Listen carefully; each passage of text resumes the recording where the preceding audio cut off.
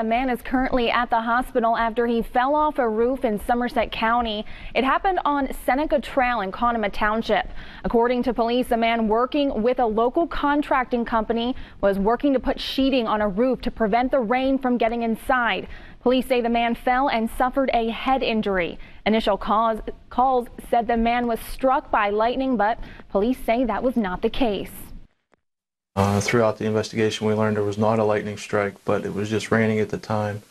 The workers were attempting to reinstall some sheeting on the roof to prevent further damage from the rain, and due to the slippery conditions is when the individual fell. The man was taken to Conemaugh Memorial Medical Center.